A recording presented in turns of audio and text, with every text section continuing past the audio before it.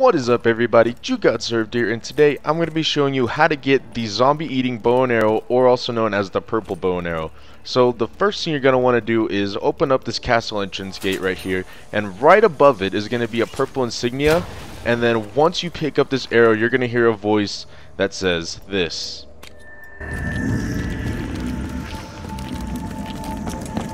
So the next step is going to require you to run over to this courtyard area, and what you're going to have to do is look over at this room, and there's going to be a purple square on the ground. So what you guys have to do now is knife a zombie on top of that purple square, like exactly on top of it, and that will break open that purple square, and then a vase will pop up. Hit the action button on that, and you can proceed to the next step. So this is how I did it. I'm going to show you guys how I do it. I did it a very early round, so it was super easy to do. It just took 3 knives.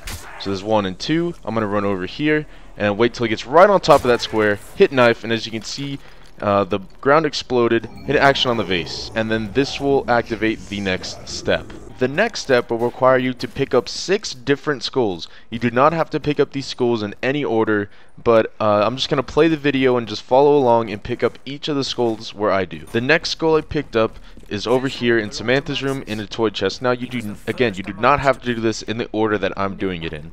The next one I picked up is over by Mule Kick, right over this broken wall. The next one I picked up is over by Double Tap, right on this wall. The next one I picked up is in the teleporter room in the sink right there. And then the last one's in the rocket pad right at the end of the bed of this truck.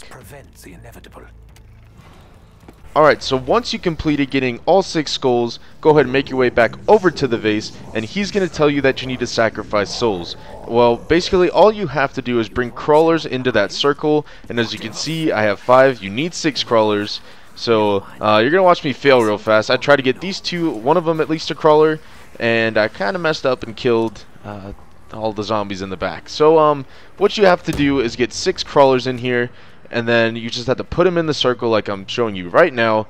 And as you can see, this crawler is going to go ahead and get in this circle, and what's going to happen is the skulls are going to start attacking him, and he's going to end up killing him. You need to do this 6 times with 6 different zombies.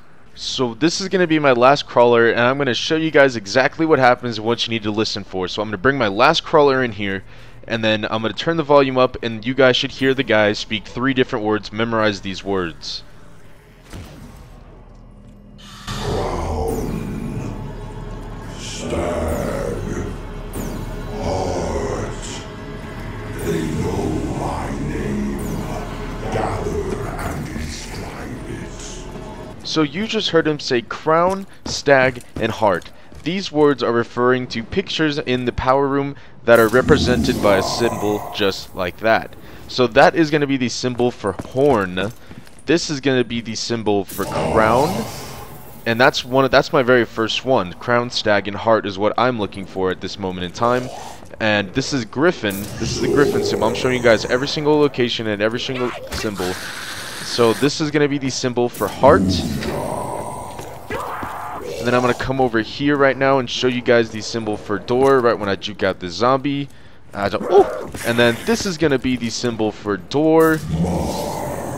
And then this last one over here, which is at the end of the hallway, is going to be stag. The next step, you guys will have to be killing zombies, and they will start dropping the pink symbols just like the ones we just saw right now. So when you kill them, they're going to be dropping the pink symbols, and you can do this one of 2 ways. You can either collect all 6 symbols, or you can only collect the 3 that the guy spoke to you. So you can either, mine was crown, stag, and heart. I can just only collect crown, stag, and heart symbols, or I can collect all 6. It's up to you guys how you want to do this, but this will be the next step. So once you've collected all 6 symbols, or just the 3 that you need, whip out your Wrath of the Ancients, go in this room, and he's going to ask what his name is. So I ended up dying, and that this is a new game, and the things that I got was horn, stag, and crown. So the first one I shot was the horn symbol, the second one I shot was the stag symbol, and this last one I just hit was the crown symbol. And he's going to say, "That is my name."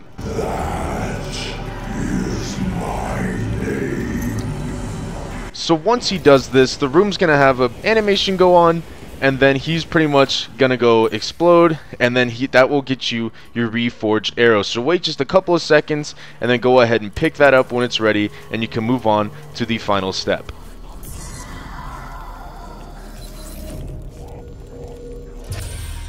So once you've picked up your arrow, go ahead and go down to the keeper ritual and go ahead and place your arrow in the box, and that will start the final step, which is charging up your arrow with zombie souls. Once you've completed charging up your arrow, go ahead and whip out the Wrath of the Ancients, hit square on the arrow, and there you guys go. You have got the zombie eating bow and arrow, or the purple one. I don't really know what to call it, but I think it's the zombie eating one, because when you shoot it, it will, one, shoot a big portal, and then skulls will come out, much like the ones you just picked up, and start chomping on zombies and eating them just like they did to the crawlers. So I hope you guys enjoyed this video. Make sure to drop a like, subscribe for more content, and I will catch you guys in the next video. Peace.